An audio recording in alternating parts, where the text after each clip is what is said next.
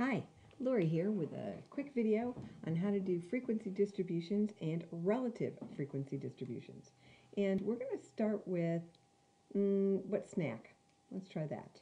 And we're going to try this one. Let's go ahead and wrap our text. What's our favorite snack while studying? As you can see down here, I've got my original data and I've got my working data where I've cleaned some things up. I'm going to go ahead and copy this entire column and put it over into a new sheet. I'm going to paste it. There we go. Make that a little wider. And now I'm going to count up my items. One way I could do it, and if you don't have that much data, it does work, we could sort this field by going to Data, Sort, and what is your favorite snack? We'll go A to Z. There we go. And so our first snack is cheese pizza. Our second snack is pep pizza.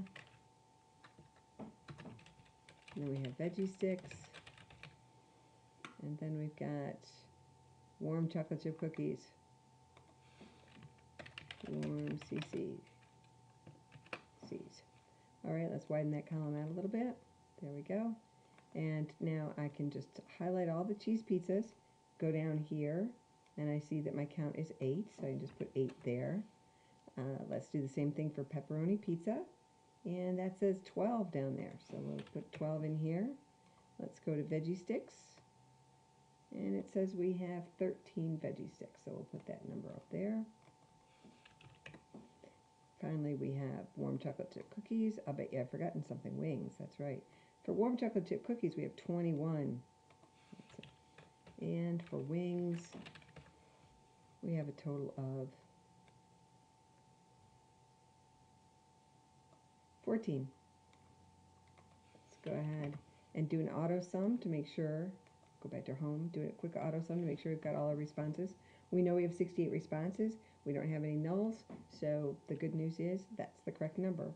This is your frequency distribution. This is your variable. Well, this is your possible response. That's what we'll call it. Possible response. And this is the frequency of that response. Let's go ahead and wrap those texts so it looks better. Widen that out just a little bit. Nice. Okay. Now the next question is, how do we do a relative frequency distribution? Well, relative means relative to the total number. So let's go down here and label this total. And our proportion is just going to be the frequency divided by the total. So it's going to be plus 8 divided by our total. And because I want to copy this formula, I'm going to go ahead and anchor my D7 by hitting F4 or function F4 or Command T, I believe, on the Mac. There we go.